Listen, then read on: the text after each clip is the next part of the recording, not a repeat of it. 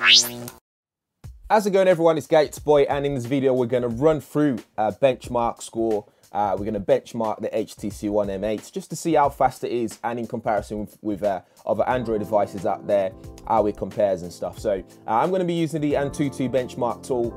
Again, there are other tools available like Quadrant tool as well, but I've decided to go with this one. I just kind of like the interface and stuff. So this has got Qualcomm Snapdragon 801 processor in there. You got Adreno 330 for the GPU, 2 gig of RAM, and it's quite quick as well. It's fluid. It's got Android 4.4.2, which is one of the most stable Android version out at the moment. So what we'll do is hit the test button there, and this should start running through the test that we need. So we're going to do a full test there and hit the test button, and that will go through testing the things like performance, GPU, and things like that. So we're just going to see what the result gives us, and in comparison with other devices as well.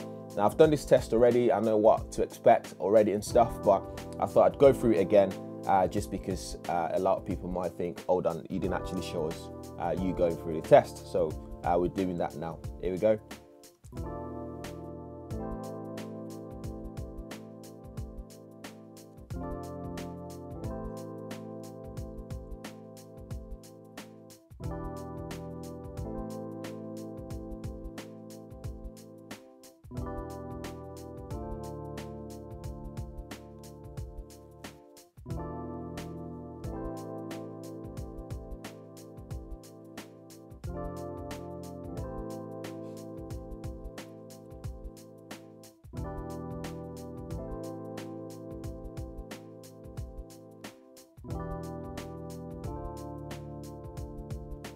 So the test is complete, and we're looking at the HTC One M8 right at the top of the table there, and that's in comparison with the Samsung Galaxy Note 3, Sony Xperia Z Ultra, this M13 Xiaomi, I can't say that.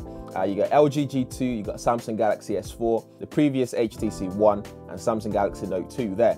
You can see that the HTC One M8 comes on top with 36,807 on the benchmark score there.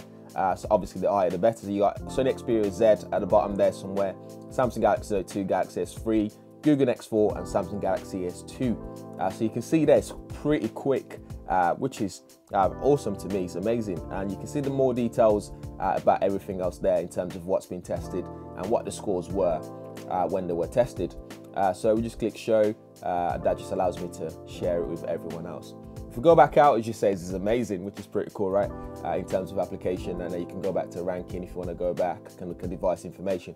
But that's been the benchmark score of the HTC One M8, and this application gives the A+ for performance, which is pretty neat. So anyway, guys, do let me know what you guys think in the comment area below. Give it a thumbs up as well, and if this is your first time watching my videos, make sure you do subscribe as well for more contents to come, more coverage of the HTC One M8. If there's anything else you guys want to see, as usual, leave a comment below.